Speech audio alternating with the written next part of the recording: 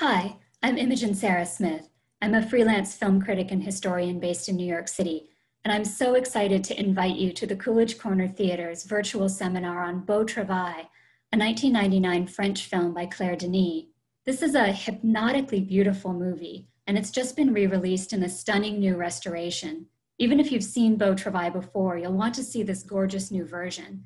And if you haven't, now is a perfect time to discover it. It's a mysterious, dreamlike film that's packed with intriguing themes to explore. One of the remarkable things about this film, which was directed and co-scripted by Claire Denis and shot by the cinematographer Agnès Godard, is that it's a movie by women that looks at men, at male bodies, male identity, and the dynamics of all male communities. Adding to the complexity, it's a film by a white director who often addresses colonialism and post-colonialism in Africa, drawing on her own life experience. In my virtual lecture, I'll talk about the film's origins and background, how it was originally inspired by an assignment to create a film on the theme of foreignness, how it creatively adapts Herman Melville's novel, Billy Budd, shifting the setting to a French Foreign Legion unit in Djibouti on the edge of the Red Sea.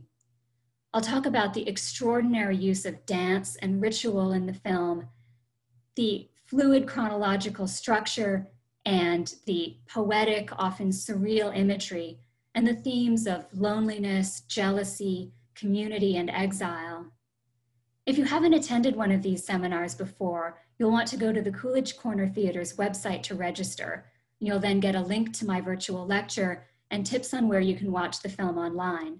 And you can join us on September 10th at 8 p.m. Eastern Time for a live Q&A on Zoom. I look forward to seeing you there.